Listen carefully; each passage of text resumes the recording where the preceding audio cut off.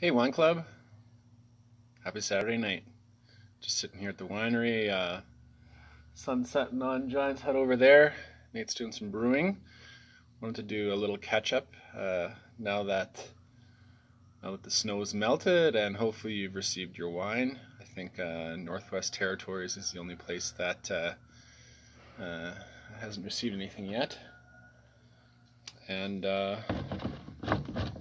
you should know that the wine's on its way. Okay, I was originally planning to talk about the Rosé, which you guys received recently, but there are not a lot of bottles. I didn't want to open one, and I'm really excited about this new wine. So this is Pinot Noir Rosé 2018.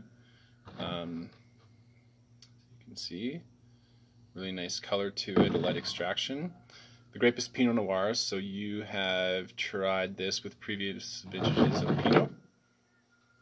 And this is a really nice wine. It smells like honey, and it smells like flowers, it smells like licorice, it smells like strawberry, taste-wise. Oh, it's so good.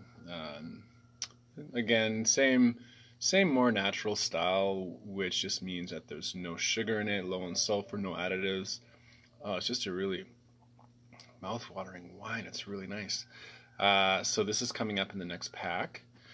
Other news from the winery would be there's also BHWC Rose in this pack as well, and I'll probably talk about it at a later point. I just wanted to mention this Pinot Noir here.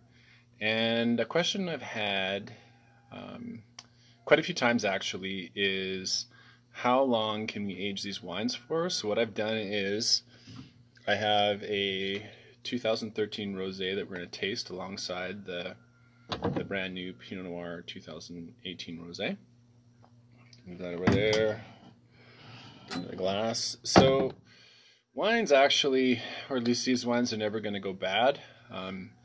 But this 2013 is going to be a different wine than a fresh wine. So we're going to pour this. So you can see the color as the wine ages. It goes into more of a rust kind of orange color. And as we taste it, it just means as it's older, it just becomes less interesting. So I really, on the nose, there's maybe one smell is pronounced, whereas when we stick our nose into this Pinot Noir, there's a lot more going on. And then as far as the tasting,